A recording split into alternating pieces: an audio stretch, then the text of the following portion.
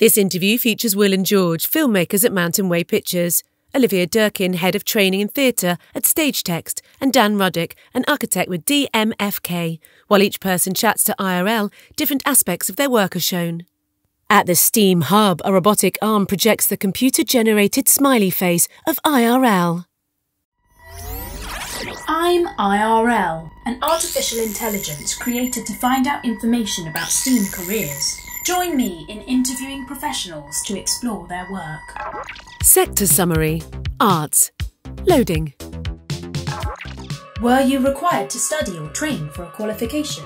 There's no formal qualification or even a real career pathway to becoming a filmmaker. You can go to film school if you want to, but you absolutely don't have to. You can do apprenticeships, there are NVQ courses, or you can just pick up a camera and start making stuff. I started off by doing a degree in sociology and social policy, which has turned out to be really useful in understanding policies around deafness in my current role. In terms of how I actually came to this one, I'm deaf in my left ear.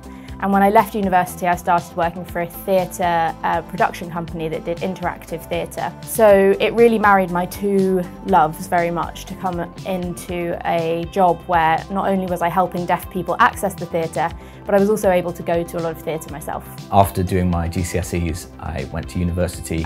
You sort of explore your creativity and learn the basics of how buildings stand up, all of the different roles in the built environment, how you work with an engineer, how you work with interior designers. As you progress through the different stages of study, you get into more detail about the technical aspects, making sure that the building stands up, making sure that it's watertight, making sure that it doesn't burn down. There's a lot of different aspects to it, and you need to be really kind of trained in lots of different areas. Finding arts careers are very varied and can require qualifications and training. Do your research. How does science, technology, engineering or maths play a role in your work?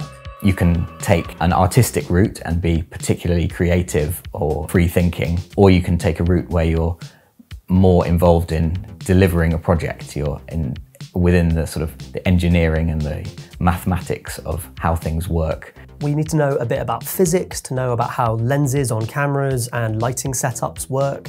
We need to know about acoustics for sound and how to treat sound in post-production. We use maths on things like colour grading, which is when you change the colour of a video after filming it, or visual effects, you know, when you create something to be seen on screen completely from scratch. We rely on technology to make sure that all of our work is fully accessible. We use caption units every day, we rig them in theatres and we link them to our captioner's laptop. The captioner also uses technology to ensure that they're making it the most accessible form of the text possible. So when we are outputting in theatres, it is going out as the actors are talking. Finding STEAM skills are used throughout arts careers, often in surprising ways. Summary complete. Sutton STEAMs Ahead is a project funded by a Cultural Impact Award as part of the Mayor of London's London Borough of Culture programme and the National Lottery Heritage Fund.